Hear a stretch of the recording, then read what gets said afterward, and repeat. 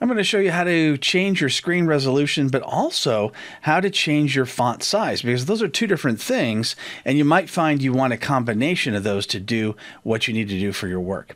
So I'm right-clicking on the screen, and I'm choosing Display Settings. Now I have 4 different monitors, but I know that this monitor is the one that I need to change, because this is the one I'm recording. If you're not sure, just click on Identify, and it'll flash with whatever number it is.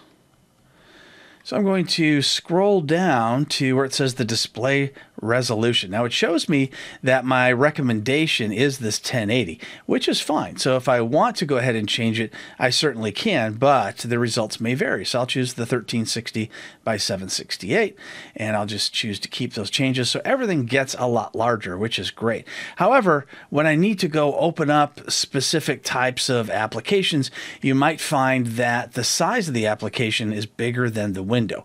Now that particular one wasn't one, but there are many others that might. And if you're having to scroll down to see everything, then that may not be what you want. So you can go back in and you can try different resolutions if you'd like. And again, things may end up looking kind of funny. You may end up not being able to see your entire screen. Like now we see space on the sides that we didn't see before.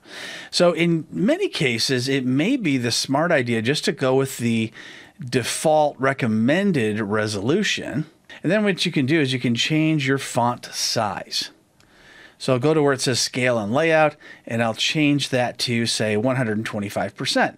So the resolution is still the same, but the size is different. The size of the various different things has gone up. So I'll go ahead and go back to 100%. And maybe you just want the font to be larger. So what I can do is go down to the search box and type in font, and I get this message that says make text size bigger. So I'll click on that, and here I can make the text size bigger. So you can see the text is getting bigger. What I find is around 130% is about as big as you can go before you end up cutting off words in certain applications. So I'll just go ahead and apply that.